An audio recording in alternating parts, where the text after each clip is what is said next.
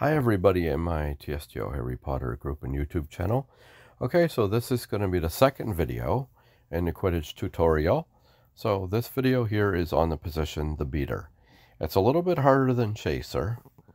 It's not my particular favorite as in choices, but you still have to do them to progress in the storyline. So let's play a Quidditch match and I'll kind of explain it as we go along. That's how you learn, just by playing it. And I haven't played this in about a year. At least Quidditch. 1, 2, and 3. I did perfect that time. Very nice. But the best thing is if you can win a few of them, then it gives you a little leeway if you fail. And these are kind of like the nice ones. They're not timed.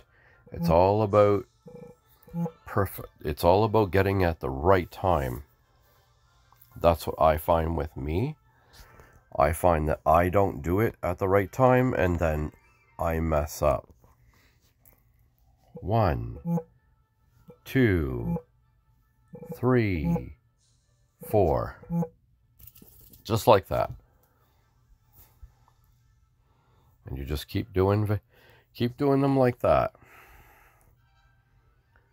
Now, I haven't played in a long while, so I tend to move fast. So that's how you play this one. It's not the easiest one to do, but if you just keep playing it, you'll eventually perfect it. It's just like anything else, practice. So that was the position of beater.